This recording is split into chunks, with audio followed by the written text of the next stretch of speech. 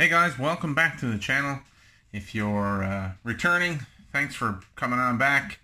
If you're new, first time here, my name is Jamie, Mad Rock Watches and Adventure. You'll find watch reviews and some outdoor ATV type of adventures that I go on. Today, I bought a Seiko. If you follow me on Instagram, I've got a few posts up already about this watch. The channel is a little bit behind my Instagram feed, and I've shared a little bit about this watch. So we've got a Seiko box. This is my second Seiko, and it's a Turtle SRP777. So that's the all black bezel dial face. And so the 777J1, it comes on a rubber strap, a not so great or not so comfortable, I'm sure it's nice and tough, Seiko rubber. When I bought it used, in great condition though. Came on this crown and buckle Nato. It's about 1.2 millimeters. Sorry, yeah, 1.2 millimeters thick. It's not quite broken in yet. Still a little bit sort of hard. Great construction, great stitching, nice smooth feel. It's a nylon Nato from crown and buckle. It's not signed or anything, so I'm just going on what the guy told me, who I bought it from. And once I got it home, after a few hours, I put it on this strap mill vintage leather, chestnut brown with cream stitching. This is not the original clasp. It's a pre-V clasp that came off another strap that I don't wear. So I just sort of modded, I guess. I took the clasp off of another strap and put it on this one, and I am loving how that looks. Strap Mill Canada. You get a chance, check them out.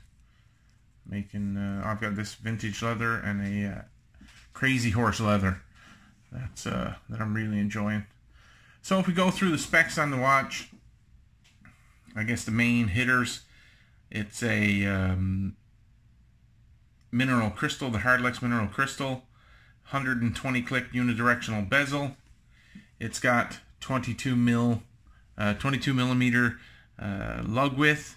It's a 45 millimeter case diameter, and it is, I've forgotten it, let's measure it again. It is a 47 millimeter lug to lug, and those lugs, drilled holes, drilled lug ears there. It's got a screw down case back. Prospex logo, Seiko Air Divers, 200 meter water resistant, made in Japan. And so 120 click unidirectional bezel. Very quiet, no click. It reminds me of an Orient. I'll bring that into the picture after when we're discussing another topic about the Seiko. So it's got a day-date complication there at the 3. Seiko printed there at the 12, Prospex, automatic divers, 200 meters, all printed. A portion of the dial indices are printed and then loomed up, and those hands are loomed. Great sweep there. And so, it's the 4R36 movement in this watch. Crown action. The crown is not signed. You can see a nice polished edge to it there. Knurling. Easily operated crown. Screw down. Action on it is really good. Let's hear it. There it is. It just popped. You can't hear it. You can see it. So, hackable. There you go. Now, one thing that I did notice, didn't know this. Let's see if I can get it to, I want to show you the day. There we go. Let's turn the other. There you go. You've got, at least on this model, some Arabic writing. So I've got an English. Wow, there we go. English and Arabic day. Monday, Tuesday. Yeah, so let's get it back to Tuesday. Up. And the day. Today is the 22nd.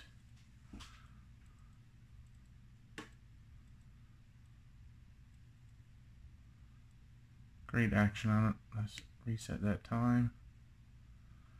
Sorry, 3:13.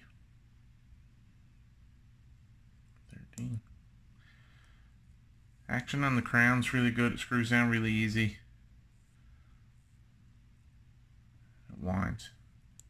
So, there you go. All the major points on it.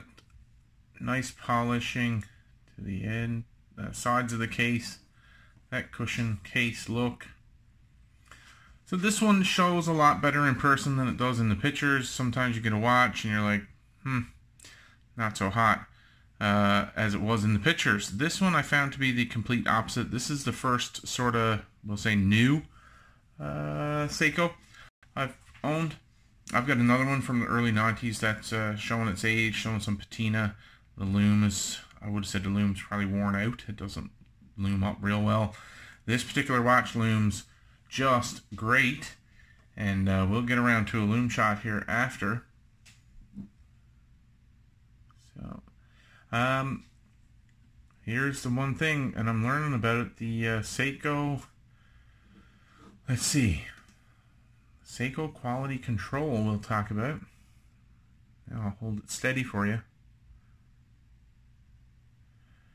So the sword, the indice at 12, that sort of sword indicator, sword in the stone, I've heard it called other things. You can see the minute track doesn't line up quite on point. It looks like the bezel lines up. You can never quite tell where that bezel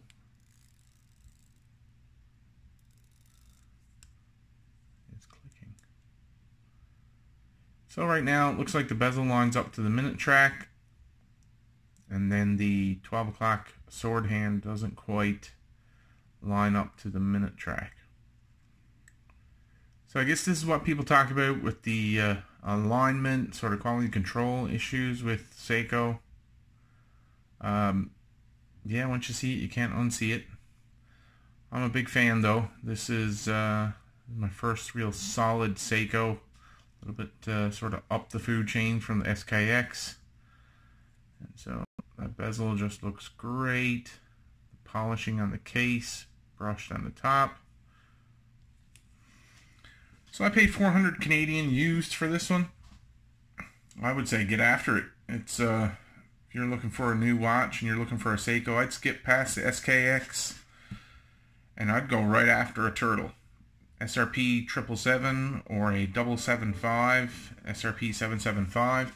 Another great one, gilt, sort of like the gilt hands they call it.